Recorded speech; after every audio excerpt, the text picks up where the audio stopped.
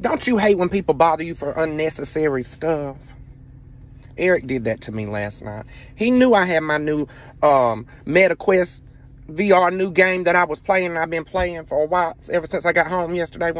Anyway, he's going to text me on my phone. Well, I just ignored it because I'm playing a game. I didn't even know who it was. I was in a virtual reality. I was having fun.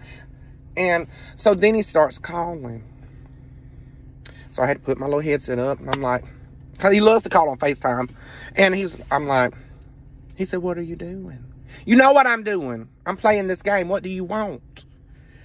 He said, you need to go accept that invitation on Facebook for the cruise that we going on. I said, you called me to invite me on a Facebook group for the cruise we going on? He said, yeah. I'm trying to tag you. Won't let me tag you. I said, I'll do it when I get finished with my... No, go do it now. Why does it matter?